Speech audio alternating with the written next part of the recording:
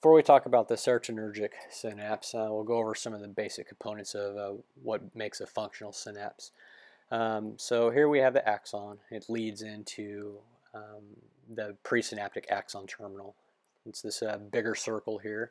We'll talk about a lot of the transformation of how we make serotonin and then also how to break it down in this part. Over there we have, on the right, we have the postsynaptic cell, and down here we have the synaptic gap. And that's where a lot of the interactions will take place, where receptors will actually be stimulated and actions will occur.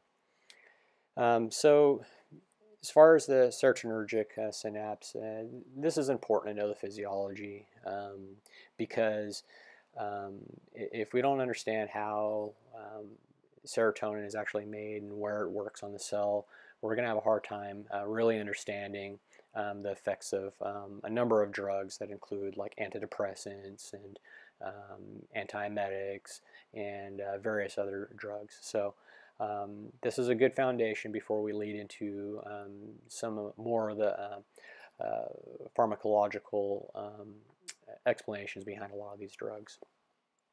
So we start out with the in the serotonergic synapse with amino acid that we think only comes from turkey, but actually it comes from a lot of different meat, different sources, and that's tryptophan.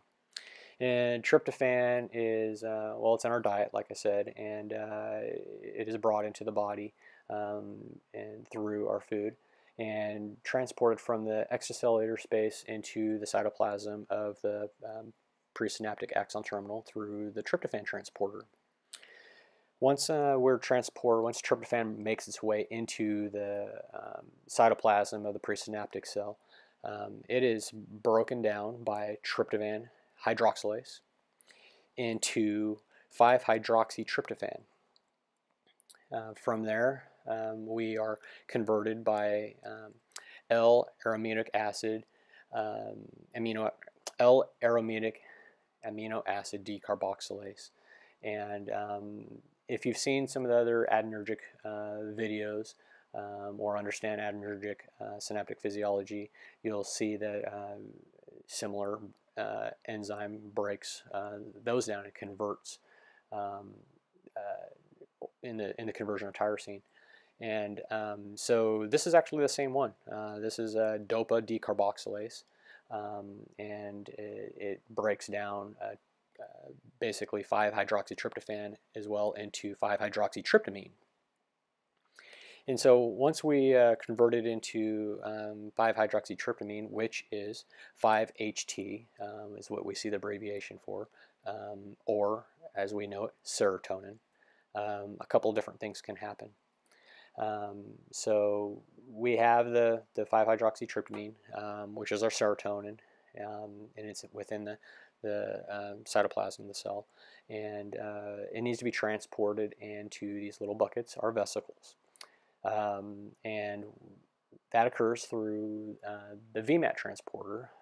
There's two VMATs, VMAT1 and VMAT2. VMAT2, vesicular monoamine transporter, transports serotonin along with another number of other monoamines into the vesicles, where it is stored and maintained until it is ready to be used.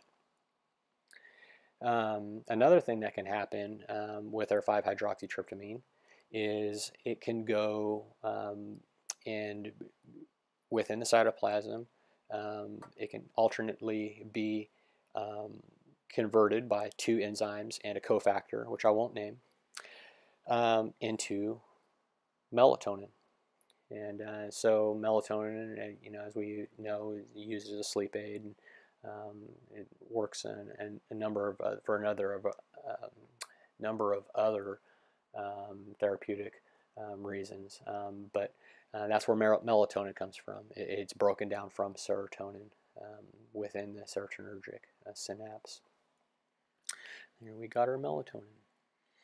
So when we're ready to use the serotonin in our body, we basically need to be told, and that occurs through the development of an action potential. And so action potential comes down through our axon, It comes into our axon terminal, the presynaptic axon terminal, and it stimulates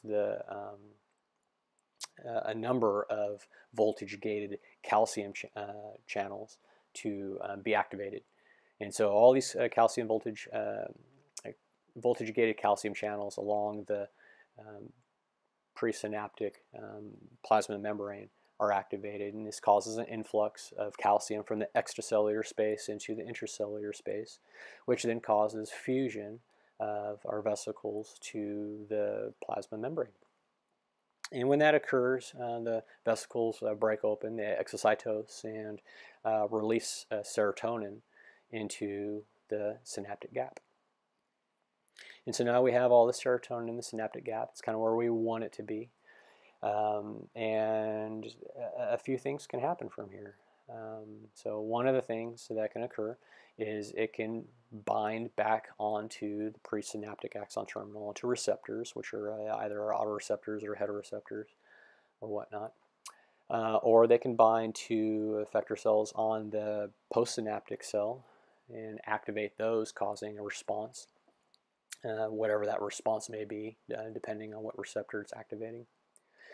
Or it can be brought back into the presynaptic axon terminal for a couple of things to happen. And so it's brought back in through into the axon terminal through a specific serotonin transporter. It's very selective for serotonin.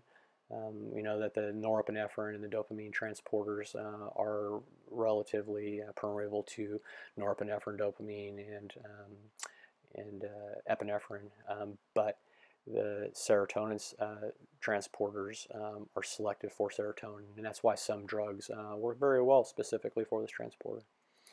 So once in the cytoplasm, a couple of things can happen. Once again, it's broken down since serotonin is a monoamine. It's broken down by monoamine oxidase, type A specifically, and once it's broken down by monoamine oxidase and then by alcohol dehydrogenase into 5-HIAA, which stands for hydroxyindyl acetic acid. And why is that important? Why do we really care? Well, because 5-IHA is excreted in the urine, and we can test for this in a 24-hour urine, and this helps diagnose carcinoid tumors. Another thing that if it's not metabolized, serotonin can be transported back into vesicles by VMAT2, and it's a fully functional serotonin where it can be used again when it's needed. And that is it.